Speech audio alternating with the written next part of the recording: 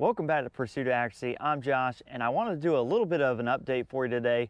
So the Voodoo V22 that we were using on the channel, it's gone. It's out of the picture. I'm sending it to a new home. I recently started shooting the CZ again, and it's just drawing me back in really hard. So right now, while I'm filming this video, you guys are voting on a poll to see what the next rifle will be.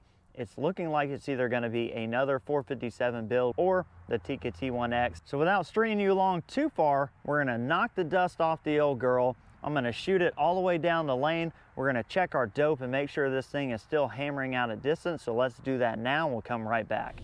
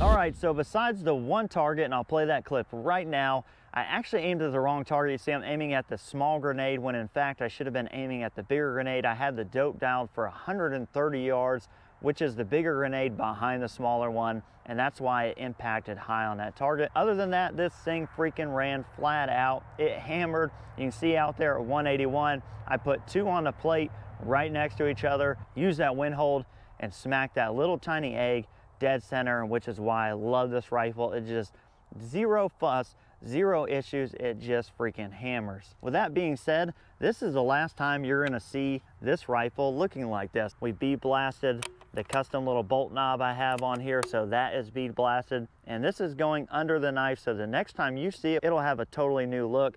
And as of right now, this is going to be my main competition PRS rifle.